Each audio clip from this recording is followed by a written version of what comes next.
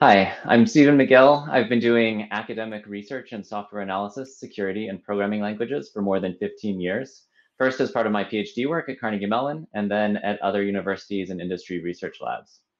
Over the last few years, I've been getting more and more interested in the practice of software, in particular, open source development practices, how enterprises approach software, and how to best contribute to these communities by improving tools and practices, and how this all comes together to generate modern software. And my name is Gene Kim. I've been studying high-performing technology organizations for 20 years. And one of the funnest things I've ever gotten to work on in my career was something called the State of DevOps Report with Dr. Nicole Forsgren and Jez Humble, which resulted in the Accelerate book. And it was so fun to be able to take many of the things I learned there and apply it to a separate project, what I will describe in just a moment. So this is a reprise of a presentation that Dr. Stephen Magill and I did at GitHub Universe last year. And I thought this was so relevant to the technology leadership community that I asked Stephen if he'd be willing to present this again with me here at DevOps Enterprise. So in terms of the problem statement, back at GitHub Universe, Nat Friedman, the CEO of GitHub, said that 99% of all new software projects use open source in some fashion. And then Erica Brescia, their CEO, said, we are inviting thousands of developers into your code when you use open source dependencies into your living room. And kind of Steve and I were in the audience and we were laughing going, is that a good thing or a bad thing, right? Are they going to trash the place or are they going to help with the kitchen project? And so that's actually what we wanted to understand better, what practices result in good security outcomes in the software supply chain. So on the next slide, this is just a brief thumbnail of the state of DevOps research. Over 6 years, we benchmarked across over 36,000 respondents, really trying to understand what does high performance look like and what are the architectural practices, technical practices, and cultural norms that result in great performance. And the punchline is that we found these group of IT performance metrics that were dominant: deployment frequency, deployment lead time, change success rate, and mean time to restore. And so the goal of this study is really to understand what structures and practices correlate with exemplary outcomes, such as fast time to update, fast time to remediate security vulnerabilities. And the question was, will we find a lot of the practices that we found in the State of DevOps report also applicable in open source projects? And so the amazing opportunity that came up was when a couple of years ago, some friends at Phenotype reached out to me with what I thought was an amazing opportunity, which was to be able to analyze the data in Maven Central, which struck me as an incredible opportunity. So for those of you who don't know, Maven Central is to Java as what NPM is to JavaScript, PyPy is to Python, and Gems is to Ruby. And so it is the second largest package repository in the world. And this was especially interesting to me because my favorite programming language is Clojure. And it leverages all the amazing Java components inside of Maven Central. So it just struck me as something I got tremendous joy out of doing.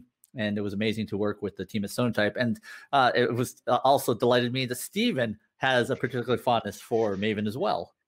Yes. I mean, Haskell is maybe my first true programming language love, but Scala as a statically typed mostly functional language, it's definitely close to my heart. And being able to leverage everything in the Java ecosystem is certainly amazing. So, it's a great set of components, a great data set to dig into from an analysis perspective. Absolutely. And so this is what resulted in collaborating with Sonatype on the state of the software supply chain. And so we worked with not just Dr. Stephen Magill, but Bruce Mayhew, an engineering director there, Ghazi Mahmood, and Brian Fox, who was actually one of the inventors of Maven and Maven Central, which was a treat beyond words. So really the hypotheses that we want to focus in on were these. Hypothesis one. Yeah. Sorry. Yeah. So we had a number of things that we wanted to test, right? We wanted to see if projects that release frequently have better outcomes, right? This is something that we see in how enterprises operate. Do we see it in open source? Do projects that update dependencies more frequently, are they generally more secure? Do projects with fewer dependencies stay more up to date, right? It seems like it should be easier to stay on top of things when you have fewer things to keep up with. And then are more popular projects better about staying up to date, right? These are all sort of intuitive outcomes that you would expect given our experience, our day-to-day experience developing software, but do they actually hold? When you look at the data, does it back these up? And And so we had the opportunity to investigate this by digging into this Maven Central data set, which when I pulled these numbers, it was up to 310,000, over 310,000 Java components. There's of course multiple versions of each component. So when you look at the actual releases, you're over 4 million different releases. And a whole lot of those are associated with GitHub repos, which just gives us another data source to draw on, right? We can go in and look at that metadata from GitHub to learn more about those projects. Amazingly, almost 9% of those have known vulnerabilities. There are vulnerabilities known against those components. And so we dug into that vulnerability data as well.